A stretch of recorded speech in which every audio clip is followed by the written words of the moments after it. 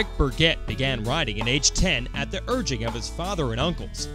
Trail riding soon turned into racing mud scrambles, soon to be known as motocross. By 1973, his first sponsor was a local Yamaha dealer, and by Christmas of 1975, his first factory Yamaha contract would arrive in the mail. He would join the Yamaha squad the same year as Bob Hanna, and the two made for a formidable duo in the years to come. Hailing from the Northwest, the big, tough Burgett would earn the nickname Lumberjack, and it fit him perfectly. His first year on a Yamaha, he would finish an impressive 7th overall in both the 250 and 500 classes for 1976, and in 1977, he'd win the prestigious Winter Am Series in Florida.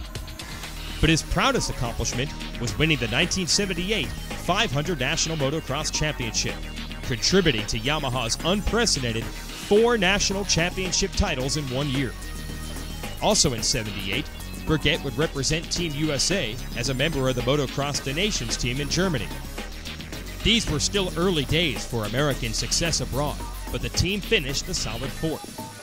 A separated shoulder would cut the Lumberjack down for 1979, but he rose up again for 1980, finishing 4th overall on his big Yamaha on the 500 Motocross Nationals. Burgett would retire formally in 1987, having raced with Yamaha his entire professional career.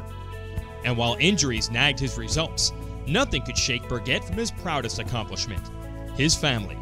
A loving father, he toted his daughter Tressa to all of his races, from her birth in 1979 to his retirement in 1987. Today, the Lumberjack is a proud grandfather of 3 and owns a trucking company.